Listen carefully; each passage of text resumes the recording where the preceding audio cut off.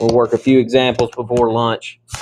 All right, so example A, we're going to solve and graph each inequality. Okay.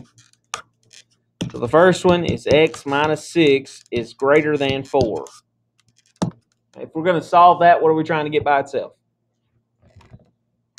X, yeah. So how do I get x by itself? Add 6. The same way I do an equation. Everything's the same as far as getting the variable by itself for an inequality as it is for an equation. So we get x is greater than 10. That's our solution as a graph on a number line. If I put 10 in the middle, what goes to the right of 10? 11 and 12. To the left of 10, 9 and 8. Your number line needs to be in numerical order. If it's not, it's wrong. Okay? If you can't put numbers in order, then we've got problems. Okay?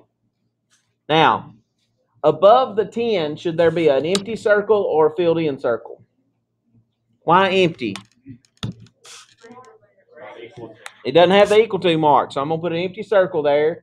And then that inequality says x is greater than 10. So that means the answers are bigger than 10. So which way does it go? Right, toward the 11 and 12. The equal to mark. If it has an equal to mark, it's going to be closed. It's going to be filled in.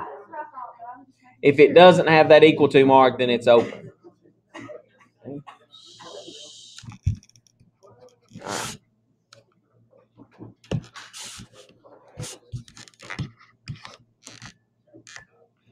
Example B, we've got x plus 7 less than or equal to 5.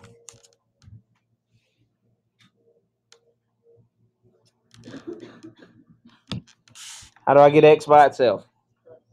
Subtract 7. X is less than or equal to negative 2. Draw that on a number line. I'm going to put the answer in the middle, negative 2. What goes to the right of negative 2? Negative 1 and 0. To the left would be negative 3, negative 4. Above the negative 2 is what? Closed circle, filled in, because it has an equal to mark. And it says the answers, x, are less than or equal to negative 2. So that's going to go which direction? Toward the negative 3 and negative 4, because they're less than negative 2.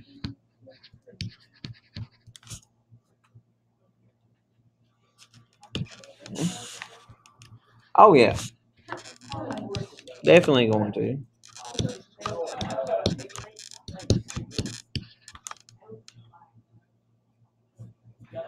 Eight is greater than or equal to x minus 6.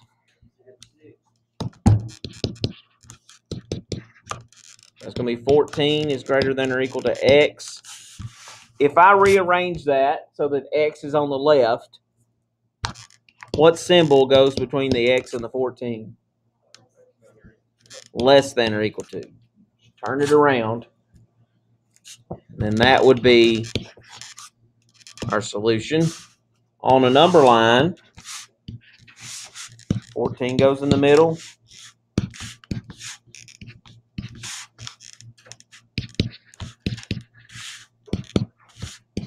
Hopefully you put those numbers on there. Open or filled in? Filled in. What numbers are less than 14? 13 and 12. So that's the direction I'm going to go. Not very difficult so far, right?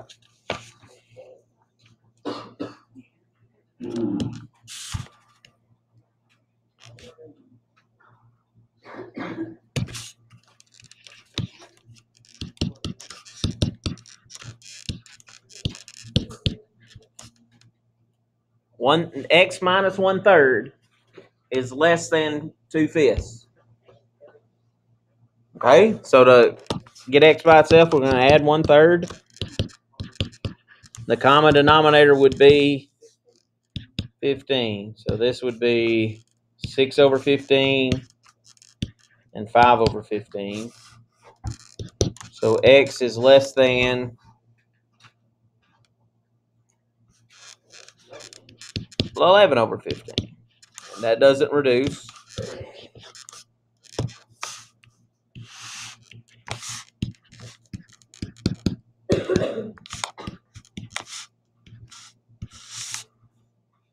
So the way that I do the fractions when I'm looking at making that on my number line, I've got the 11 over 15 in the middle. To the right of that, I'm just going to increase the numerator by 1. So 12 over 15, but that reduces. 3 goes into 12 4 times, and into 15 5 times. And then 13 over 15 would be the next one.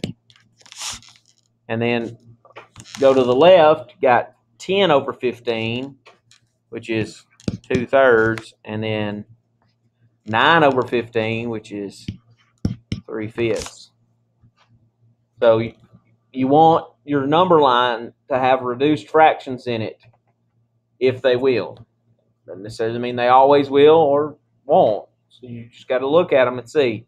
But it all stems from just changing the numerator and then simplifying what you get. Okay, that's how I do my number lines with fractions. So above the 11 over 15 is a what? Open, going. Which direction are the answers? Left.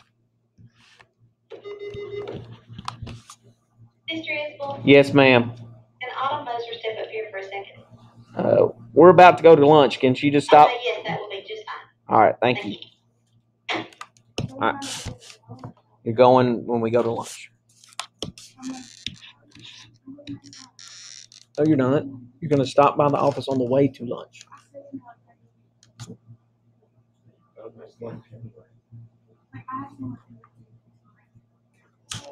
You would miss lunch anyway if you went now.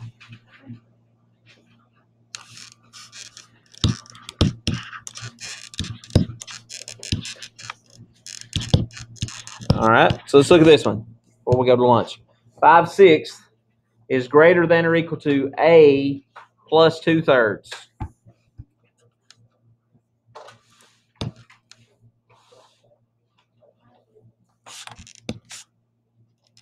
How do I get A by itself? Subtract the 2/3. And the common denominator would be 6. So this one doesn't change, but this one becomes negative 4 over 6. 5 minus 4 would be 1 over 6 is greater than or equal to A. I want to turn that around so that A is on the left side.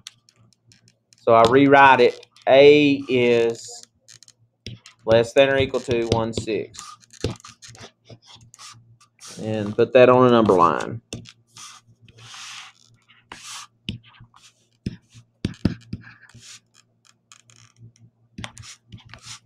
If you notice on these number lines I'm drawing, I'm putting 2 to the right of my answer and 2 to the left of my answer. That's the way I want you to do them.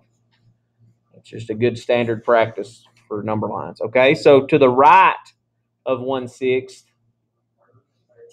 yeah, 2/6 would be 1/3 and then 1/2.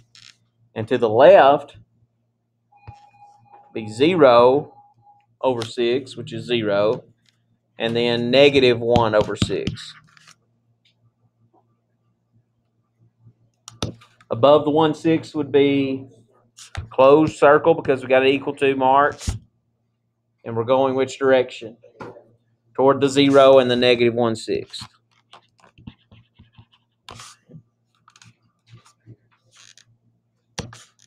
All right, that'll get us a good place to stop before lunch.